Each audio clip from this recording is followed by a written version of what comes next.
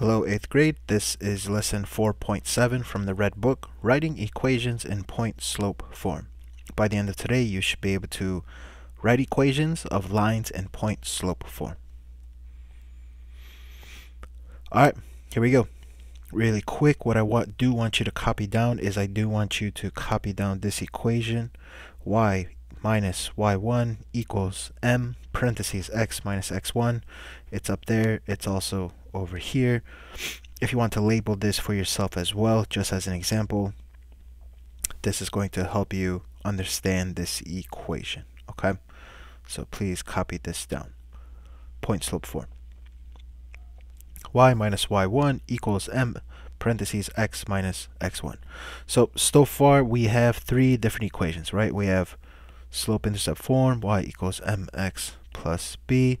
Then we have standard form, ax plus, I think it was bx. I forgot the equation. I'm gonna have to go back and look at it. And then we have the new one, which is point slope form. We have y minus y1 is equal to m parentheses x minus x1. Yeah, I was right. I second guessed myself. And this is standard form. Okay, so it looks like this. So we have slope intercept form, we have the standard, and then we have point slope form. Okay, all three of these. So all three of these do the exact same thing in different variations. All you do need to know is, for right now, is we're working on this one right here. Okay, point slope form. It looks difficult, it looks a little bit wild. It's not. It's going to make a lot of sense, okay, as soon as we write it all down. All right, so here we go. Here is our first question, and it says like this: write an equation using slope and a point. So write an equation in point slope form. So it's the one we just wrote. So step number one I want you to write down is, let's write down the formula, which is y minus y1 is equal to m parentheses x minus x1, like this. Okay, step one, write down the point slope form formula. Now we need to write a formula that goes through these points.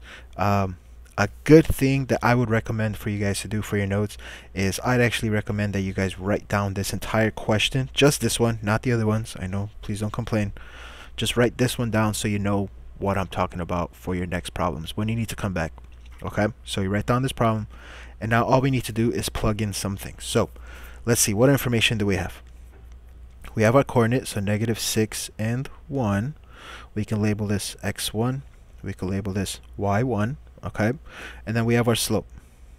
M is equal to 2 over 3, like this. We have enough information to plug everything in. So I'm going to make this purple. That's going to be purple. Then I'm going to label this green, and I'm going to label this yellow, and then this is going to be yellow. So all we got to do is plug everything in. So this y stays exactly the same. We have minus, and what is our y1? It's just 1 parentheses is equal to, what is our slope? Our slope is 2 over 3 parentheses, this x stays the same, minus, and what's our x1? That's -6. Okay, and that's it. There's nothing left for us to do. This is the question. That's it. That's all it asks us to do. Don't have to do anything else. Alright, let's try another one. Here we go. It says write the equation in point slope form. So step one I'd always recommend is just write down your point slope form formula. We have, sorry, just yawned again, y minus y1 is equal to m parentheses x minus x1. There we go. So we have our slope, we have x1 and y1. Please also copy this down for your notes, this question right there. So let's plug it in. This y stays the same. Maybe do it in a different color. Here we go. Y stays the same, minus parentheses, what is our y1? It's 2. Alright, got rid of that. Is equal to, not m.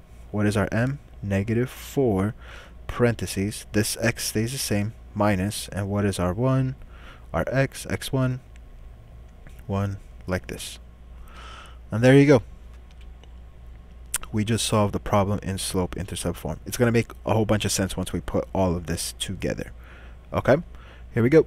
Let's try another one. Let's put this into slope-intercept form. Sorry, point-slope form. We have x1, y1. We have and our slope. So y minus y1 is equal to m parentheses x minus x1. Alright, so let's plug in some things. This y stays the same. Y minus parentheses 0 is equal to 1 parentheses x minus, and what is this? 7. Like that. Okay. Done. This part's easy because we're not actually solving for anything yet. Once we start solving and putting these together, it's going to make a lot of sense. Okay, so let's try one more. Sorry, I yawned again. Please copy this question down. Here we go. We have y minus y1 is equal to m parentheses x minus x1. There we go. Here's my x1, y1, and my slope. So y minus negative 5 is equal to negative 3 over 4 parentheses x minus negative 8. So you might be thinking, like, Mr. Greer, why do you put these double negatives? Well, it's because we have to put this in parentheses, okay? Because you're going to notice sometimes we're going to have questions that have those double negatives over there. And that's why we do that. All right, good. So we put some questions into point slope form. Now all we need to do is try and solve some of these problems. All right, so here we go. Here is a problem. What do I want you to copy down? I want you to copy down this question. Find the slope. Use 0.24 and negative 5 over 2. Notice they have this t-chart over here for you. Now, up to this point, we were using slope-intercept form, right? Like y equals mx plus b. In the last lesson, we found our y-intercept, and then we found our slope, and then other things. This equation makes this a lot faster. So it's gonna be very quick. Watch this. So first thing we need to find, notice we don't have any zeros, so we don't know our y-intercept. So what we're gonna do is we're gonna have to find our slope. So to find our slope, what is the formula? You have y2 minus y1 over x2 minus x1. Alright, so x1, y1, x2, y2. We have negative 2 minus 4 over 5 minus 2. So that's negative 6 over, what is that? 5 minus 2 is 3. Negative 6 over 3 is just negative 2. So we know m is equal to negative 2. And now we have x1 and y1. So now let's just plug it in, right? x1, y1. We have y minus y1 is equal to m parentheses x minus x1. Alright, let's plug everything in. We have y minus, what's our y1? That's 2, right? I'm talking about that. Is equal to, what's our slope? Negative 2 parentheses x minus, oops, I did that wrong. I apologize. That's not 2. y1 is 4. And then x minus x1, that's 2 right there. Like that. Okay, so now that we have this, let's just solve some things really quick. Let's do this. So we have y minus 4 is equal to negative 2x, and the negative times a negative makes that a positive, plus 4. Alright, now all we need to do is just solve for, get y by itself. So what is the opposite of subtracting 4? That's add 4. I'm jumping ahead. Add 4 because it has no variables. So now you just have y is equal to minus 2x plus 8. Notice we found our y-intercept. And that is how you would solve this problem. I know I jumped around a little bit, but we're just adding all of the steps that we learned up to date. Let's do this again and let's solve. Here we go. Write an equation in slope-intercept form. That's y equals mx plus b. That goes through these points. So we're going to use our point slope form formula. So step 1 is you want to find your slope. M is equal. How do you find that? You're going to use your formula. y2 minus y1 over x2 minus x1. Let's label x1, y1, x2, y2. So you now have negative 4 minus 1 over 3 minus a negative 2. We have a double negative there. Make that positive. The numbers on top are the same, so negative 4 minus 1 gives you negative 5 over 3 plus 2 gives you 5. And to simplify that, negative 5 over 5 just gives you negative 1. So you now found your letter M. And now we just have to use our x1, y1. So x1, y1. Let's use our point slope form formula. Y minus y1 is equal to m parentheses x minus x1. Alright, let's plug it in.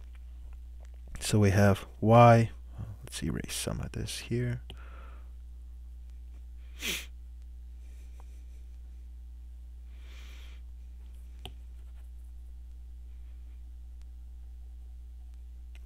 Alright, sorry about that. Here we go. So we have our y minus, what's our y1? Our y1 is 1. And our slope is negative 1, parentheses x, minus what's our x1? This time we have to put our, like this. Alright, let's simplify some stuff. Here we go. We do have a double negative, so that's going to turn positive. So you have y minus 1 is equal to negative 1x.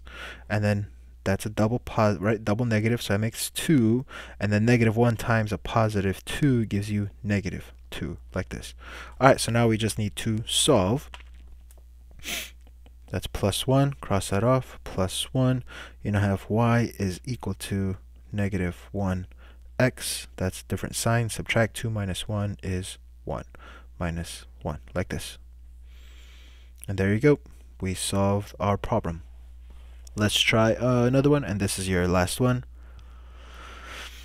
Here we go. I do want you to copy this box down so you have it. We're going to solve this again using point slope form. So you have y minus y1 is equal to m parentheses x minus x1, like this. Let's label x1, y1, x2, y2, x3, y3. Alright, first things first, let's use our slope formula. We have y2 minus, y2 minus y1 over x2 minus x2 minus x1. Let's erase that.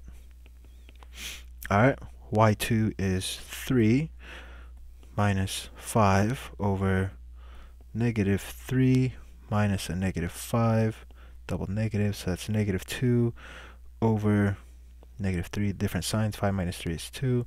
So negative 2 over 2 gives you just negative 1. So our m is equal to negative 1. Alright, now let's just plug in our numbers. So we have y minus our parentheses, what's our y1? That's 5. Parentheses is equal to what's our slope? M is equal to negative 1. Parentheses x minus what's our x1?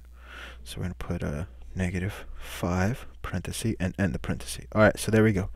Let's solve this right here. We have a double negative that turns positive. So you actually have negative 1 parentheses x plus 5 parentheses like this is equal to, let's just solve this right now. That is multiplication, right? So that's y minus 5. Let's solve this. So negative 1 times x is negative 1x. Negative 1 times a positive 5 is negative 5. Alright, so we got this. Now let's solve for our y. Well, what is the opposite of subtracting 5? That's plus 5. Don't forget to cross that off. You have y is equal to plus 5. Crosses off, it's 0. So I don't need to even add the 0. So y is equal to negative 1x. And that, ladies and gentlemen, that is how you solve problems in point slope form. We'll do a few more practice problems in class, and then I'll let you guys get started on your homework. Have a wonderful day. Bye-bye.